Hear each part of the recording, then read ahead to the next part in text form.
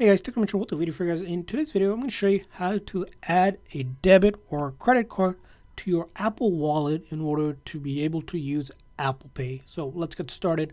So in the latest iOS version, first thing we need to meet the prerequisite, which is in your settings, you're going to go to Face ID and passcode or Touch ID and passcode if you have an older phone or a phone with the Touch ID.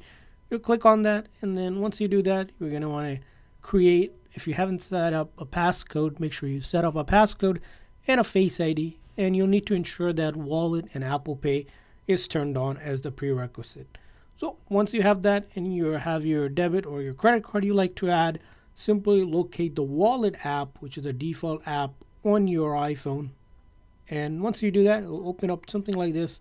You'll click on that plus icon up top, and after that you'll see the option to add debit or credit card. You can simply click on that, and then it tells you about adding cards to your Apple Pay so that you can send money or make payments in app, on the web, and in stores using NFC reader.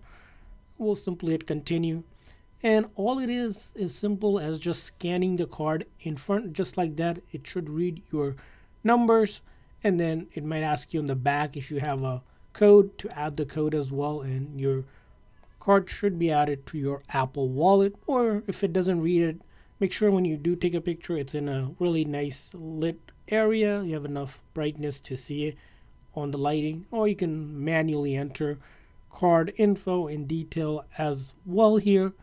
And once you add it, it's just going to ask you the security code in the back, and after that you'll have the card added to your payment option here, and you'll be good to go. So that's how you add a debit or credit card.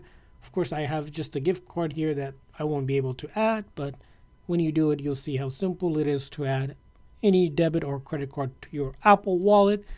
And when you're using it, to use it in store, all you do is double click on the side button and the card will automatically appear on top in order to make a purchase in store. So you click this button, the side button, 2 times. Of course, I don't have the Apple card here, but once you press it 2 times or double click, it will activate the card in order to do Apple Pay, and you can select which card you would like to pay with if you have multiple cards.